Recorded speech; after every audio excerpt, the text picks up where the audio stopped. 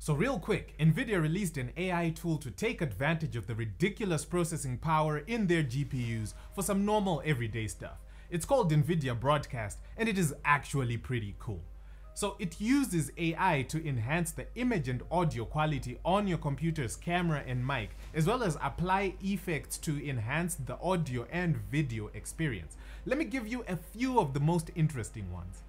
Eyes on camera essentially recreates your eyes and makes it look like you're looking at the camera all the time. You can be looking away from the camera or have your eyes completely closed, and it will keep your virtual eyeballs glued to the camera. They also went a step further and added an equivalent to Apple's Center Stage, where if you struggle to stay still in a single position, the software uses object tracking to bring you back into the frame.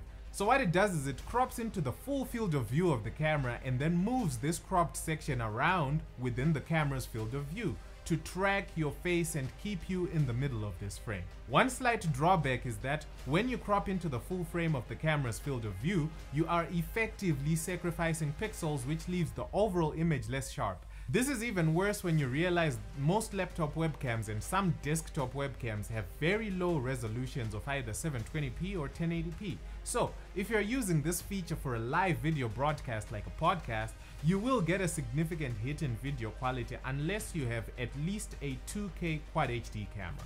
It also has a video enhancement tool that works on reducing noise in the video, especially noise caused by poor lighting conditions. Audio also gets some love. There is echo removal to reduce or eliminate echo from your audio, as well as background noise removal, which acts as a form of noise cancelling for your audience. Normally, it would be difficult to carry a conversation with someone as a result of this background noise. With Nvidia's AI-powered noise removal, distracting sounds can be removed, so you and your audience can hear loud and clear.